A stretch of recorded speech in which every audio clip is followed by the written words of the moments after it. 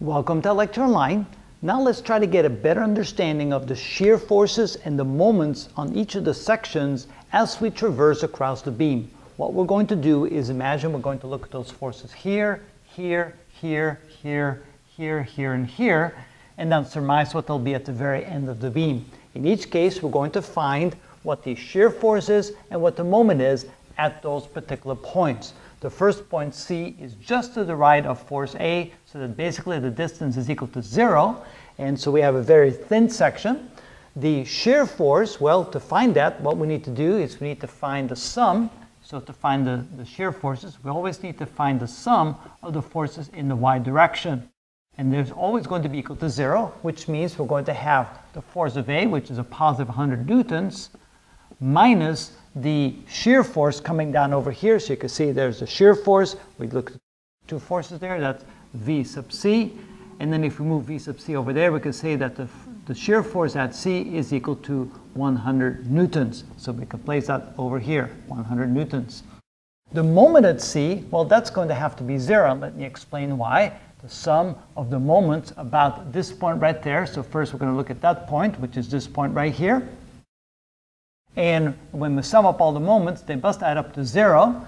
And the only force contributing to the moment would be the 100 Newton force, the reaction force at A. But since the moment arm is only 0, that would be equal to, well, we have the moment here. So what we're going to do is write 100 newtons. And we're going to have to make that negative 100 because that will cause a clockwise moment about that point. That would be negative 100 newtons. Times 0, because essentially that distance is 0. And then we have the positive moment, because it's in a counterclockwise direction, that would be here at C. Moment at C, it would be plus moment at C. But then you can clearly see at that moment at C must equal 0. So the moment here is 0 for that particular occasion. Now let's move over 1 meter. Now let's look at the force of the beam over there. Now we have the beam looking like this. Again, notice that we have the two forces balancing out, the reaction force at A and the shear force at the other side of the section. The section now is 1 meter long. So therefore, we see that V sub D also must be 100 newtons because the shear force here must counterbalance out the force at A. But the moment at D is now going to be different. What we can see here is that when we take the sum of the moments, I need some more space here because I don't have enough room to work it out here.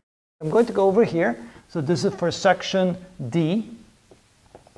The sum of the moments must add up to 0. And so the first moment that we have is caused by the reaction force at A. Here's our pivot point. It's going to give us a negative moment. That would be a negative 100 newtons. Multiplied times 1 meter, because the distance from the line of action of force to the pivot point here would be 1 meter. And then we add to that the moment at D. That would be this one right here. There would be internal forces causing a moment pushing back against this moment inside the beam, which means that the moment at D is going to be equal to 100 Newton meters. When we move this to the other side, it becomes positive. So we know that the moment at D is going to be 100 Newton meters. How about at C? What if we now have the point over here 2 meters away from the left side of the beam? Again, V sub B, the shear force, will have to be 100 newtons again because the shear force here is counterbalancing the reaction force at A. So nothing really has changed, even though the length of the beam changes. These are the only two forces working in a vertical direction, which means that V at E again has to be 100 newtons. But now the moment at E is going to be twice as big as it is here. Notice when we do this at E, the sum of the moments must add up to 0, which is equal to minus 100 newtons for the reactionary force at A, but now times 2 meters, because the moment arm from the line of action of the force here to there, this is now 2 meters. Our pivot point is over here. So the moment caused by this force is going to be this force, 100 newtons times 2 meters. And then we have to add the moment at E to that. This is the internal forces of the beam pushing back, giving a moment force in this direction, counteracting this moment. So you can see that in that case, the moment at E is going to be equal to 300, not 300, I'm getting ahead of the game, 200 Newton meters. That will be 200 Newton meters. All right, continuing, now we're going to take this section out to F. This is now 3 meters away from the left side.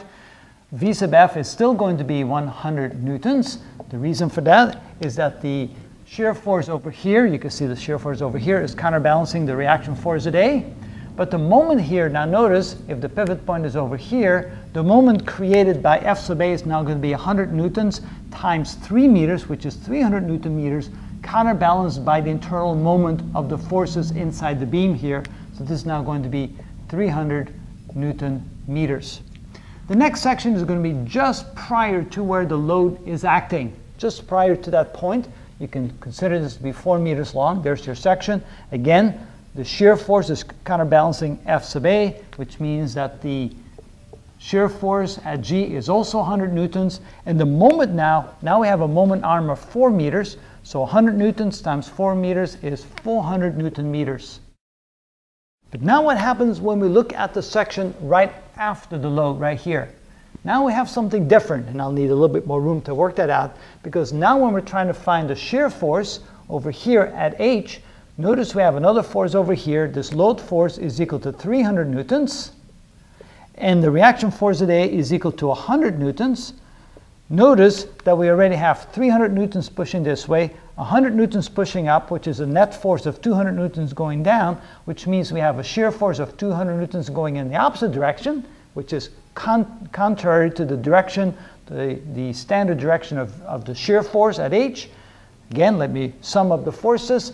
So we could say that the sum of the forces in the y direction, and now we're looking at section H, at point H, is equal to 0. So we have 100 newtons going up minus 300 newtons coming down.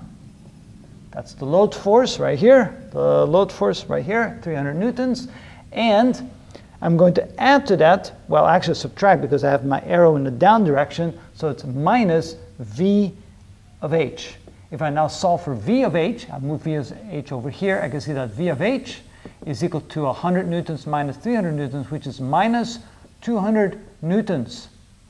So we have a negative shear force at this location, which means that it's actually acting in the opposite direction than the arrow is drawn, minus 200 newtons. The moment at H, again, notice that the shear force, or I should say the load force, is not at all contributing to the moment here because it's going right to the pivot point. The only force adding to the moment is this force, which is the same situation as here. We have 100 newtons times 4 meters, which is 400 Newton meters. Nothing else happening. So the internal moment, m sub h, is counteracting that at 400 newtons per meter, or 400 Newton meters, I should say. And finally, let's go ahead and take a look at point I here. V sub I is now going to be the shear force at this point. Notice that the situation is exactly the same as it was over here. You already have the 100 Newton force pushing this way. We have the shear force at negative 200 newtons this way over here. And we had a load force of 300 newtons this way. So 100 newtons up, 300 newtons down, which means the shear force has to come up, and it has to therefore be minus 200 newtons. And finally, the moment at I. Okay, for that we're going to do the sum of the moments at I is equal to 0. So let's sum them all up. So we have now a 5 meter moment arm for force A. That means we have 100 newtons. It'll be negative 100 newtons because it'll give us a negative moment, minus 100 newtons, times the 5 meters.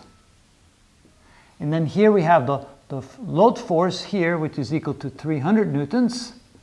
And this causes a counterclockwise moment, which means plus 300 newtons times only 1 meter, because this line of action force is only 1 meter away from the end of that section. And then we have to add, because it's a counterclockwise direction, we have to add m sub I. So solving for m sub I is equal to, when we move this to the other side, we get a plus 500 Newton meters. And when we move this to the other side, we get a minus 300 Newton meters, which is equal to a positive 200 Newton meters for the moment at I. 200 Newton meters. And finally, when we get to the very end, when we get this end right here, notice that this moment of the load will counterbalance the load of F sub A, because it'll be 100 newtons times 6 meters in one direction, and we have 300 newtons times 2 meters in the other direction. 2 times 300 is 600, 6 times 100 is 600. They will balance each other out, and at the final point of the beam right here, the moment will be 0 again. So notice that for the first section of the beam, the shear force will be 100 newtons, 100 newtons, 100 newtons, 100 newtons, 100 newtons. Simply, the shear force is counterbalancing F sub A. When we get past the load right here, then we have a net force of 300 down, 100 up. That means a net force of 200 down. So the shear force compensates for that by having a negative 200 newtons in this direction. And if we then look at the moment, notice that the moment is 0 there, and the moment begins to grow. The farther out you go, the more the beam will begin to bend, the more the internal forces have to try to counteract that. The greater the internal moment becomes, 100 Newton meters, 200 Newton meters, 300 Newton meters, 400 Newton meters. And now on the other side, since you're getting closer to this end of the beam where it's supported by F sub B, then you can see then you go from 400 Newton meters to 200 Newton meters and eventually to 0 Newton meters when you get to the end of the beam. So you can see that the moment, the internal moment goes up, gets to the load force, and then comes back down over here. On the next video, we'll show you a graphical way of representing that, but at least here you can see that you can calculate the shear and the moment at various points in the beam to get a feel of how that changes as you go from one end of the beam to the other end of the beam, depending upon where the load forces are and where the support forces are in the beam. And that's how that's done.